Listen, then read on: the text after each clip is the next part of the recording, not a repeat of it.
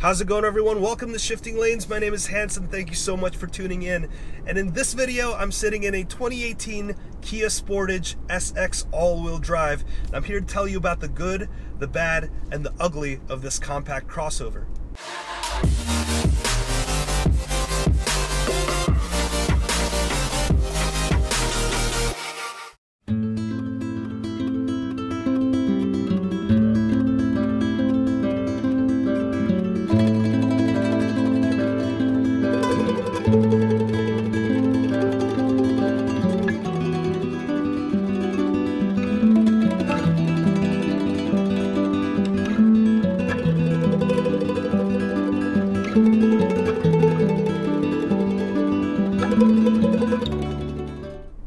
The reason why I have this car for the week is because I was invited to the very first ever Trail Trek Tour in Woodstock, Virginia. That is an event where we compared 7 crossovers and put it through an off-road trail.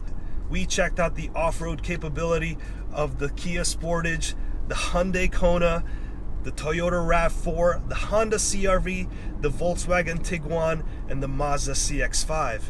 Oh, and also the Jeep Cherokee Trailhawk. If you're interested to see how the 7 crossovers compared in this off-road test, please check the link up above. So without further ado, let's get going with the good of the 2018 Kia Sportage. The first one is the power. This thing packs a 2-liter turbocharged engine, putting out 236 horsepower and 260 pound-feet of torque. That is one of the more powerful compact crossovers that you could buy in the market today. With 236 horsepower and 260 pound-feet of torque means that passing on the highway is never a difficult task. And this thing's made it to a 6-speed automatic transmission that shifts decently fast and is quite smooth. This thing's also equipped with paddle shifters, so if you want to downshift, you can just tap on the left paddle and get into the right power band and accelerate. The other good thing about this car is that this is loaded with a ton of features. Now, Kia's and also its corporate cousin, the Hyundais, they're known to pack a lot of features into not a lot of money. This thing has Apple CarPlay, it has Android Auto, this thing has heated and ventilated seats, a heated steering wheel. This thing has nice leather seats, a lot of room in the back. It has a powered liftgate. This thing also has a backup camera, which is now mandated for all production cars. You get automatic HID headlights. It also has blind spot monitoring assistance. It has a huge panoramic sunroof and moonroof. And you can have all of that for $36,420. That is a great price given all of the features that you're getting in this car. The other good thing about this car is also its off-road capability. These compact crossovers are marketed to show that it's able to handle the off-road courses. Just as seen in the Trail Trek Tour test, this thing is capable of handling the off-road course found in Woodstock, Virginia. Now, this is no Jeep Wrangler Rubicon. It's not capable of doing any sort of rock crawling or anything like that. It doesn't have an impressive crawl ratio, but this does have a 28-degree approach angle and a 24.6-degree departure angle. This also has a 6.8-inch ground clearance, so that means you don't have to worry so much about smashing onto those little rocks that's in your way. All right, now let's talk about the bad. The first one is the styling. Now, I personally love the styling of the rear end of the Sportage. I think it looks kind of like the Porsche Cayenne, even though it's a miniature version of that. But when it comes to the front design, it looks a bit strange. Personally, I'm okay with the styling, but with most people that I've talked to, they think that it looks a bit awkward. It's on the cutesy side of things. Most manufacturers are creating these crossovers that look very aggressive. I personally want to applaud the Kia design engineers for going away from the trend of making rugged looking crossovers, but the end result is something that looks a bit goofy. What do you think of the design of the Kia Sportage?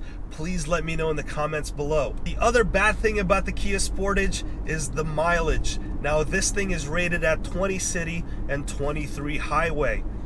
Personally, I've been able to get different results from the fuel economy standards during my 800-mile road trip going down from New Jersey to Virginia going through a 6-hour off-road trail and going back to New Jersey, I was able to achieve an average of 28 miles per gallon. Then again, your mileage may vary, but if we go by fuel economy standards, this thing is rated lower than some of the competition. But one thing's for sure, this thing takes regular fuel, which is a big win, because some cars have high mileage ratings, but they require premium fuel. Some of these turbocharged engines run a higher compression ratio. Now, while we can never predict the price of gas, one thing's for sure, regular fuel is always going to be cheaper than premium fuel.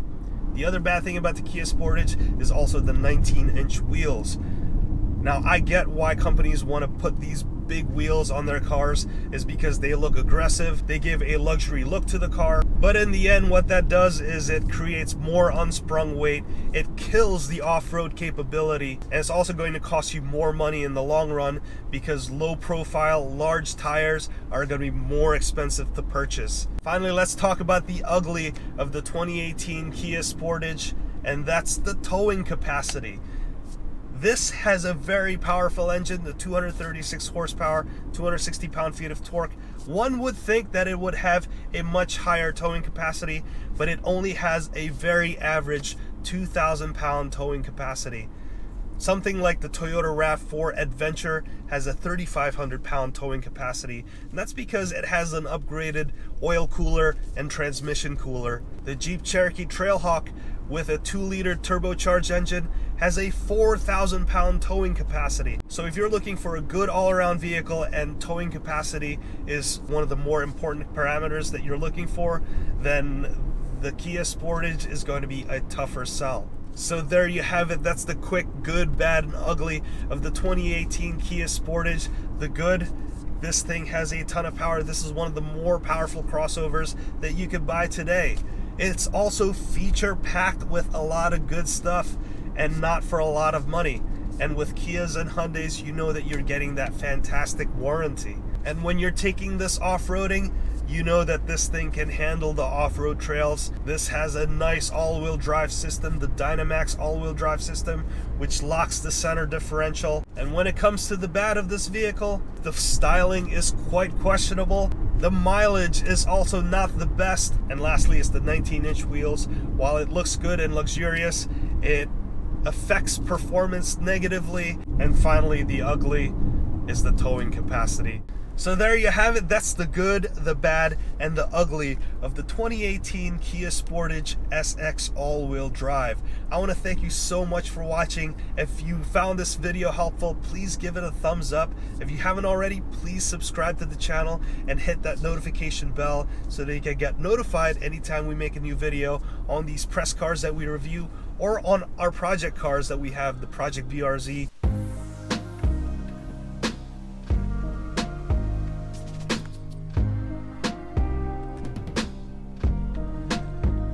Let's do this the quick way.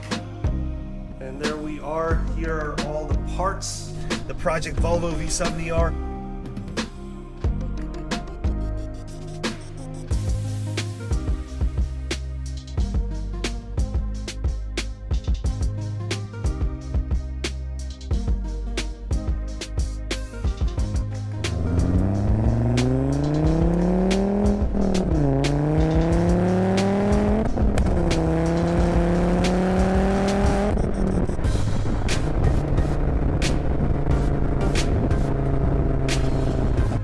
Project IS300.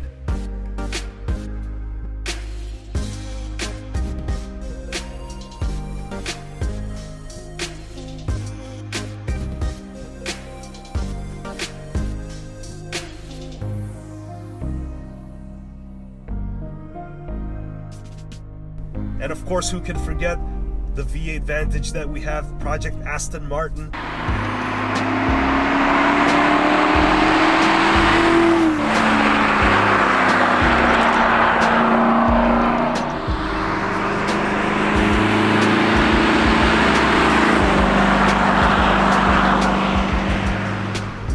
Plenty more updates on those cars coming, so please subscribe and hit that notification bell. If you haven't subscribed to our other social media channels, please hit the links down below. I want to thank you again so much for watching till the end. My name is Hanson, and I'll see you next time.